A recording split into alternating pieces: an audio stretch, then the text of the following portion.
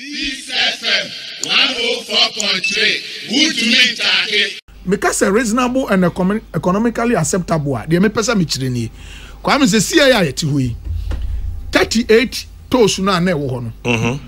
Afia bia e between 72 to 78 million Ghana cedi. Afia bia 38 afia bia sa na de man. Okay. Now shemu asa 38 no so only 7 of them am 80% of the revenue. Just 31 na aka no am 20% pe. Esi enya bi free ho. Nti yi kuru akasiye mu de na ewo ha no a uyi a eno anu no ibia no ama e bia na sa sika ya Kwame e man 78 million na man Kwame sa sika no se ministry no kura ya na adwen se ye betumi ye pese ye use for only road patching work e wo ye omamu ha kura omuntumi mpache more than 50 kilometers of our road with that money. Okay. Which means sika no enu ba bia just for road patch no and nanso Kwame me no kasai se Ghana how person oye kwan ye frɛ bibi the easiest or me friend say the common or the cheapest one are ye frɛ no bitumen surfacing ya ye frɛ no sapeti amanfo ka say ya sapeti no and the cost of a kilometer of sapeti road na say bitumen surfacing no I range between $400,000 to $600,000 sapeti no who they buy a Ghana sikama say who use $400,000 in Ukraine how they buy a Ghana sikama say rate in Ukraine 12 cedi. We are talking about 4.8 million Ghana cedi per kilometer of SARS bitumen surfacing road. Inti yam fa say 78 million jeje free you toll so you toll plaza no. See a person the construct road wa. And say 78 million Ukraine na use we cannot construct more than 20 kilometers of roads in this country.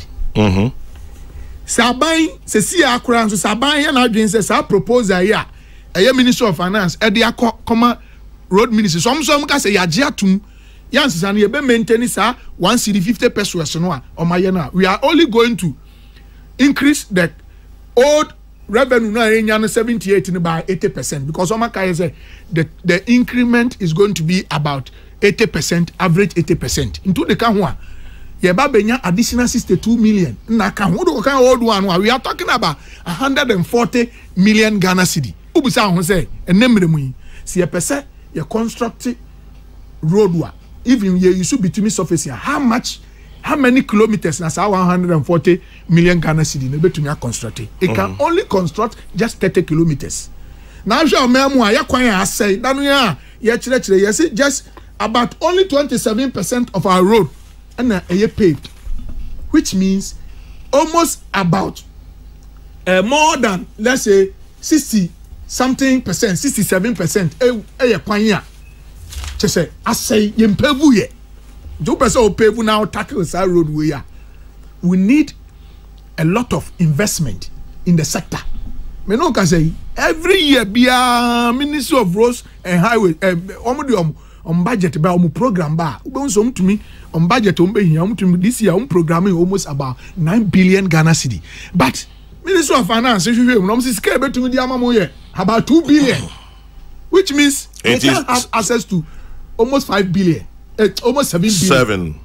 Nti adwuma no omuntumi nyani nyina nti baby e betumi anya sika kakra na increase no aye roto yi nti me de ya ka kire o say ye pese yetumi gigi roto na yenya sika papa bi firim na yetumi de tackle ya kwan ya asese na yetumi de siesie baby ato plaza no kra ye de asi ho a ye no a you shouldn't be looking at anything less than 3 cedi.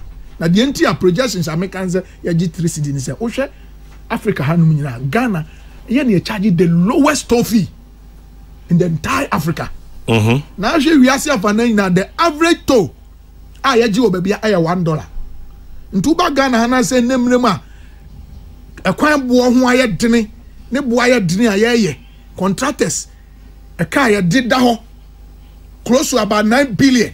Uko road fund we have in excess about almost 6 billion. Uko Ministry of Finance we are talking about close to about 3 billion. Na se udi kabom na sika e benya no sika no e sika kuma bi na ntumi solve problem.